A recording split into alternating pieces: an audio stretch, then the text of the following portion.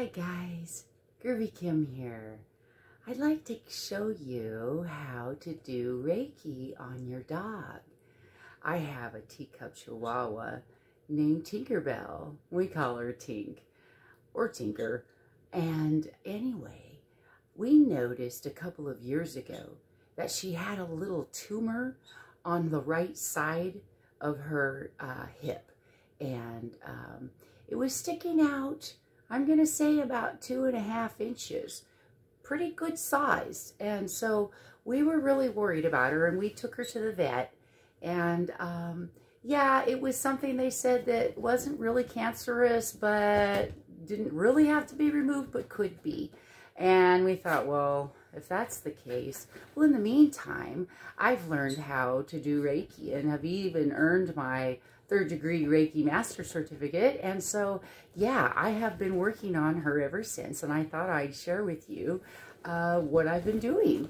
Come on, Tink. Come on up here. Good girl. Good girl. That's Mommy's good girl. Oh, she's such a sweetheart, you guys.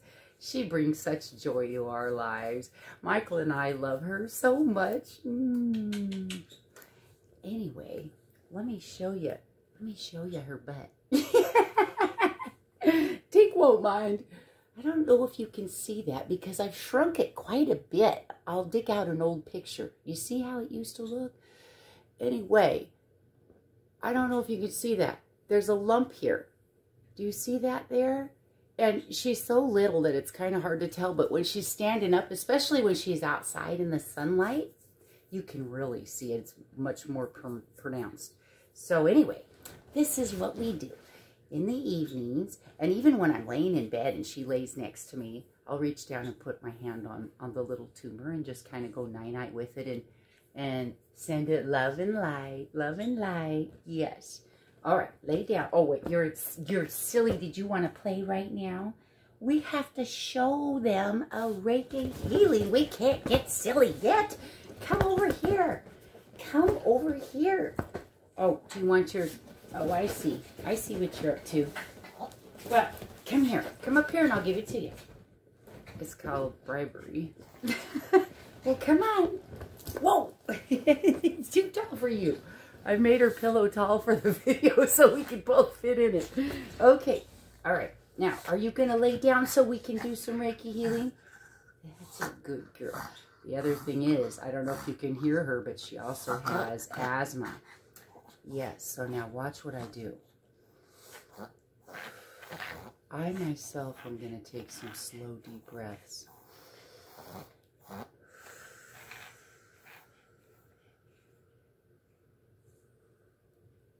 Do you see how she immediately came out of that?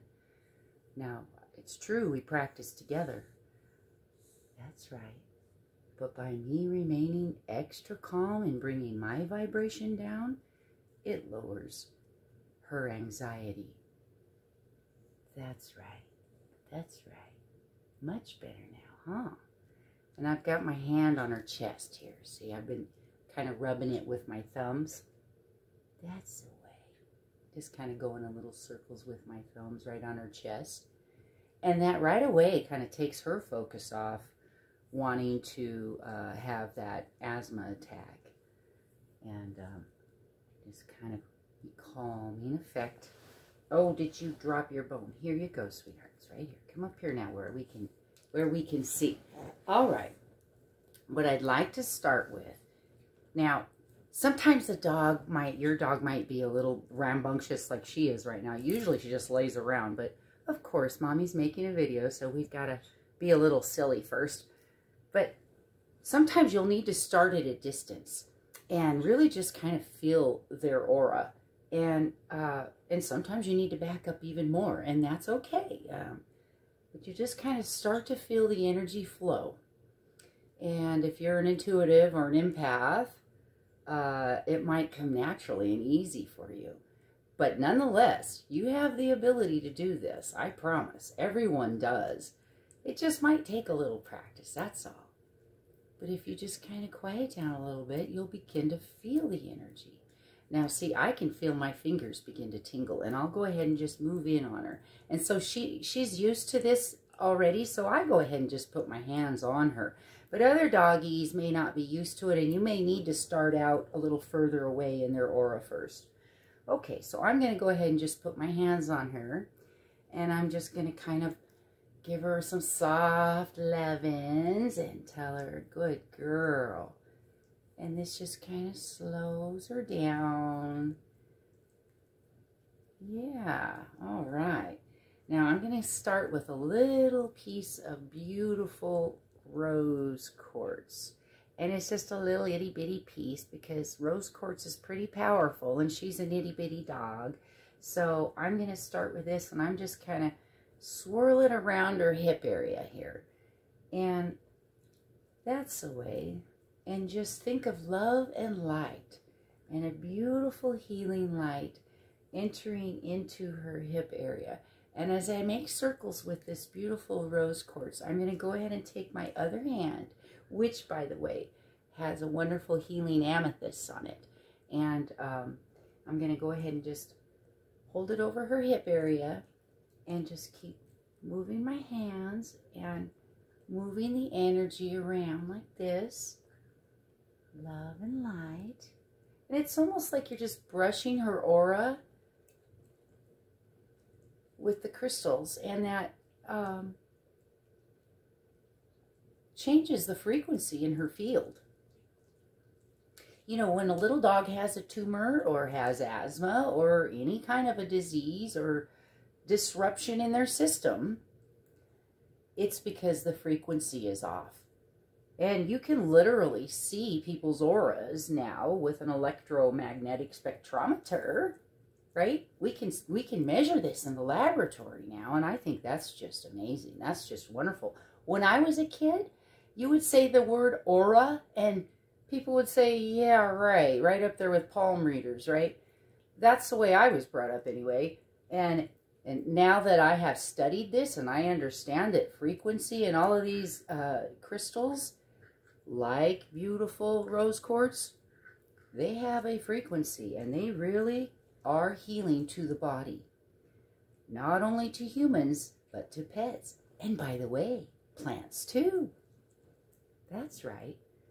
Okay, so we've got a lot of love and healing and light going on with this beautiful, precious little animal. I'm going to bring her back up here.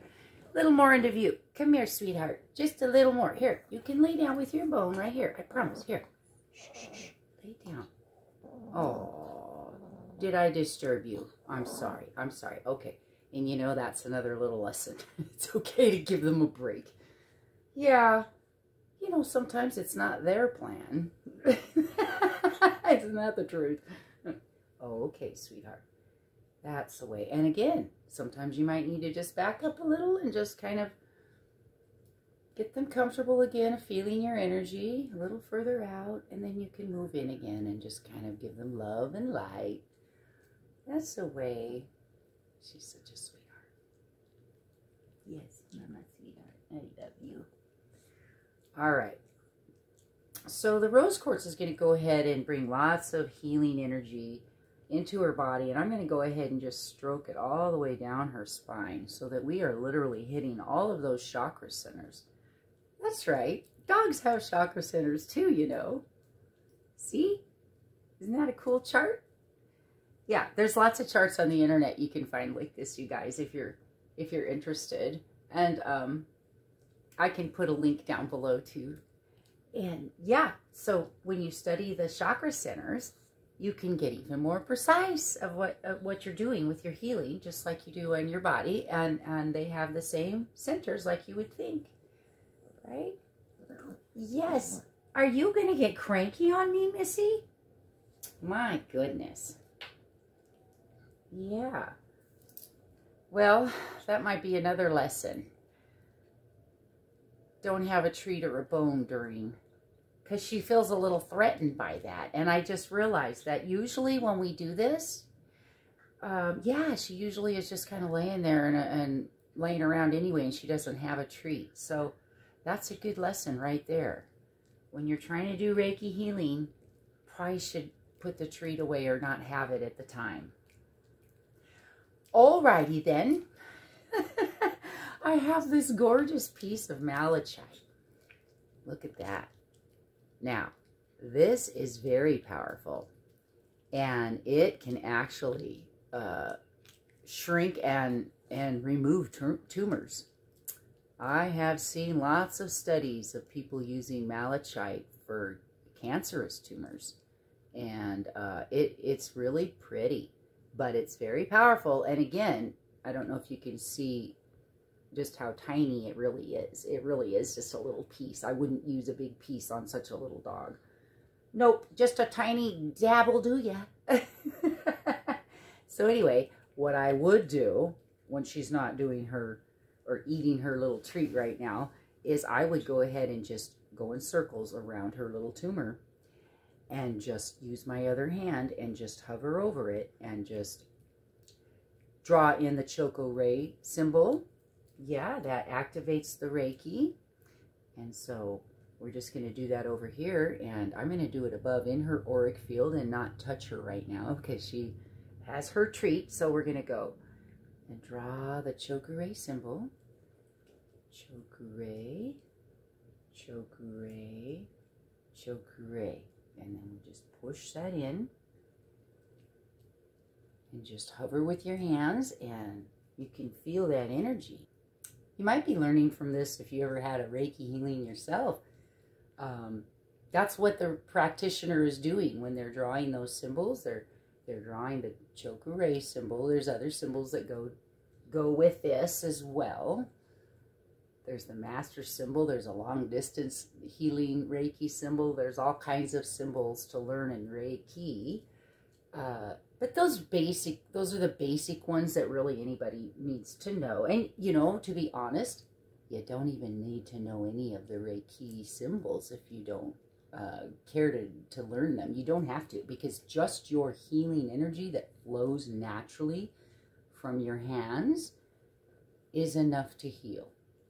Certainly, hands-on healing has been done for thousands of years. Of course, even Jesus Christ did it, right? And he didn't know the Reiki symbols. This is a Japanese art. But it's the same principle. It works in the same way, whether you know the symbols or not. So yeah, rest assured you can still heal your pets, you guys.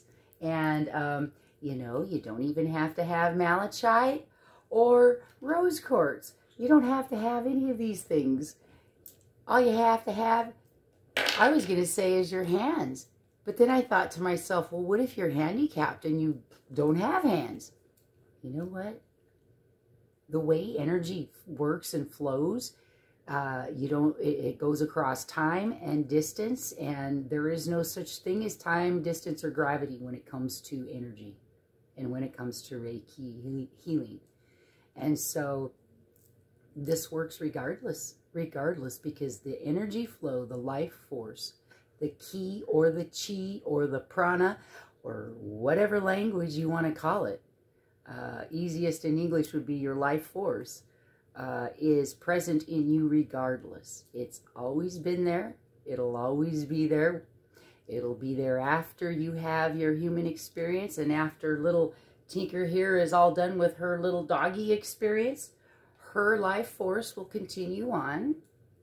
Yes, that's right. And so while we're here, I personally am learning how to direct this life force so that I can have a happier, healthier life and help my pets to do the same. I hope you enjoyed this, because when we share love, happiness, and health with our pets, yeah, that's groovy.